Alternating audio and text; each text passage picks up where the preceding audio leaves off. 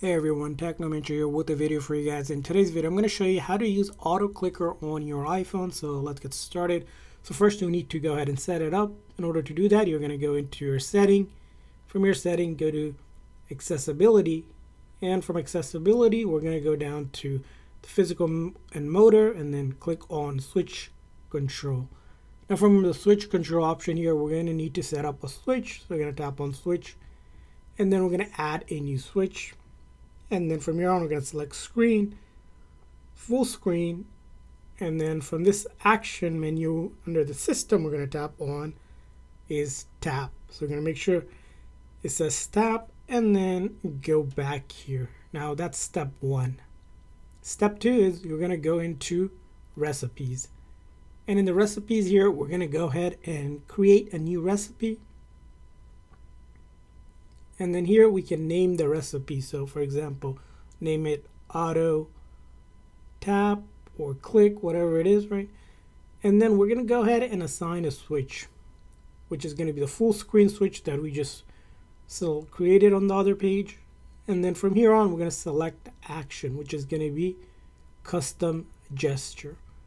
And then here is the part where you want to get it right. So wherever you want the auto clicker action, so if it's a specific area or multiple places, you want to go ahead and select that. So I'm going to select maybe a few of them, but if you're trying to do it from one spot, you'll go ahead and do it and hit save then after you do that.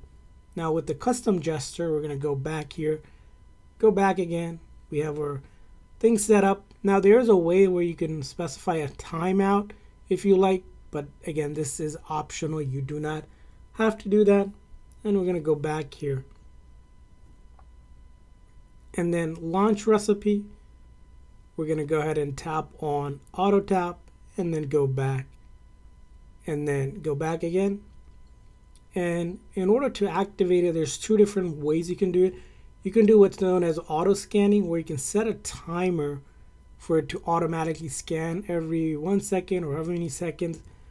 That's going to be one way to activate it. Another way to also do it is by going back here, and this is going to be probably the easiest way to do it, is under the general you want to set up an accessibility shortcut, and then we're going to go down to switch control and then go back and ensure that's the switch control.